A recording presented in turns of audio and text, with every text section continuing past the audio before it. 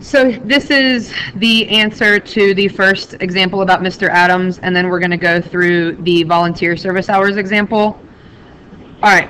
Mr. Adams made a box and whisker plot of the quiz grades in his third period math class, and we can see that 28 students are in the class. The smallest, or lowest grade I should say, is a 58, and the highest grade somebody got was a 96. The number right there in the middle, if this is 75, it'd be 76, 77. This lower quartile is a 70, and this 75, 76, or sorry, excuse me, 85, 86 is the upper quartile. All right, for the first question, we want to know what percent of the data is between the lower quartile and the upper extreme. So between the lower quartile and the upper extreme is that part, so 75% of the data. Okay?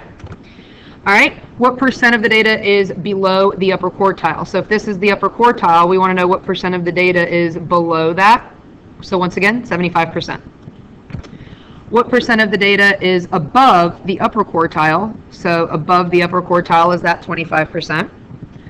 What percent of the data is between the lower and upper quartile? So the lower quartile and the upper quartile is the box part, which is 50%.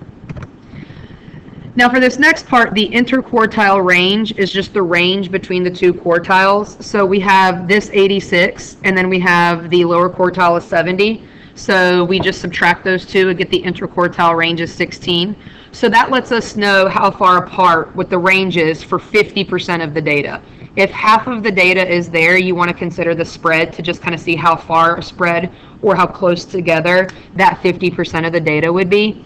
And so here we can see that 50% of the kids, there's a range of 16 points. So it's a pretty big range when you're considering that half the kids scored in there.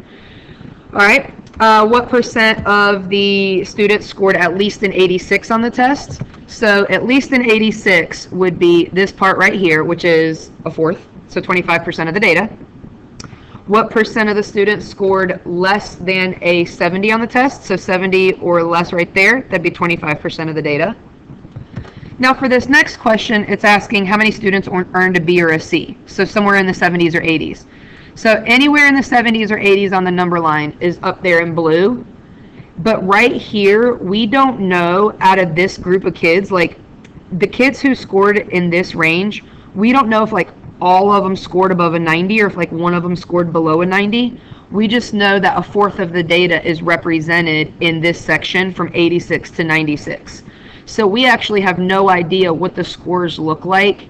And so we cannot determine, because it goes beyond this quartile right here, we can't determine how many kids are in that section. Now if I asked how many kids scored between a 70 and an 86, which means now I'm focusing on just this box, that would be 50% of the kids, and 50% of the class would be 14 students. But because the range we're asking about extends beyond the box, we cannot determine this information.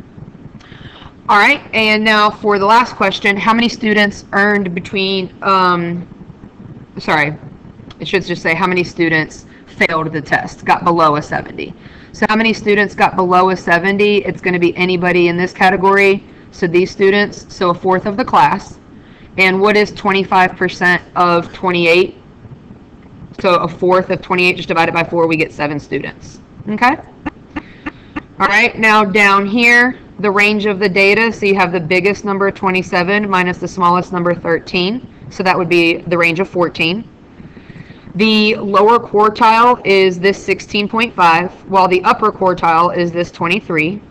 And so the interquartile range is just subtracting right there. You just want to know the range of the box. So we get a 6.5. How many students volunteered between 16.5 and 23? So what percent is represented in that box? 50%.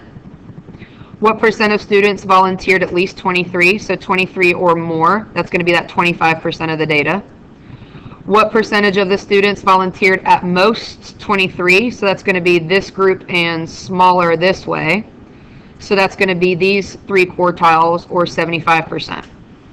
And for the last question, it asks how many students volunteered between 20 and 27. So 20 to 27 is here, which would be those two sections. So 25 and 25, we get 50%. And it tells us that we have 120 students volunteered overall. So if 120 students volunteered, 50% volunteered in that range, so 60 students volunteered in that range. And that concludes this video. Thank you.